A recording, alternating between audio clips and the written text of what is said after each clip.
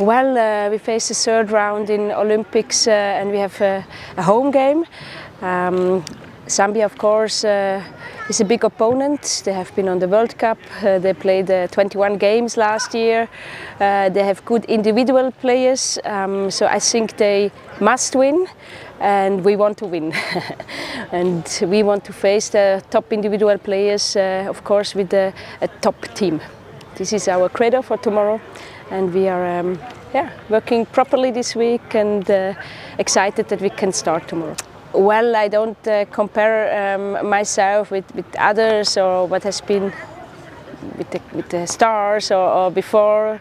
We just focus on ourselves. Of course, it gives us a certain pride that we won 10 games out of 11, but in football the only thing that counts, it's the next game. You cannot live from the past, and we want to pass this qualifying round.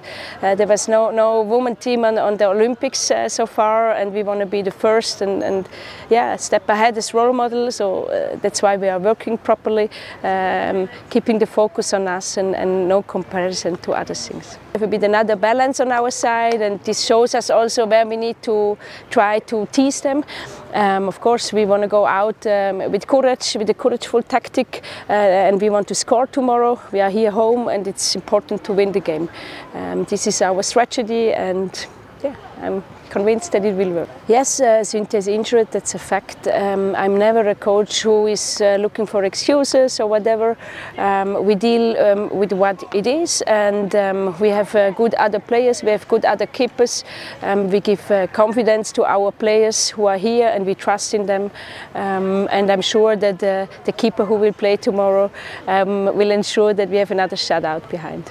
We are also proud that we have with Frida the next player in on the mission Volta step by step. We work in to find also Ghanaians. Frida is from England but has ancestor from Ghana, and she's proud to play for our country. This is the basic thing they need to bring. She's a very good footballer. As soon as she has the ball in the foot, the game will start. You hopefully will see tomorrow.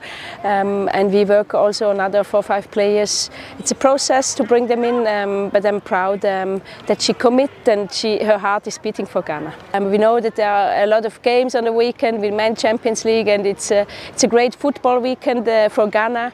Of course, we here in Accra, we expect that everybody's coming and support us. Of course, we also heard about the protests, but we try to deliver. And we expect also that these emotions and waves are going to be brought in our stadium. We need the support, we need togetherness, everybody here in Ghana, spectators, we footballers, coaches, and let's make a big football party tomorrow.